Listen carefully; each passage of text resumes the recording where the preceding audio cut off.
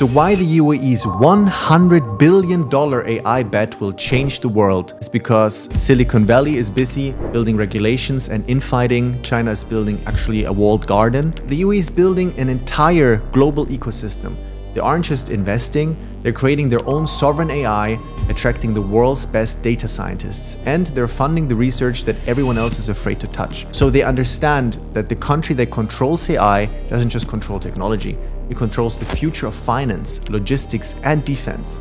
This isn't a tech race, it's a power play. And other nations are debating, and the UAE is building. And they're building faster than anyone has ever seen. This $100 billion AI bet isn't just about code and servers, it's about securing their position as the undisputed global capital for the next 100 years. This strategy will dictate global policy and business for the next generation. This isn't just a smart move, it's the smartest move of the 21st century. Agree or disagree? Let me know in the comments.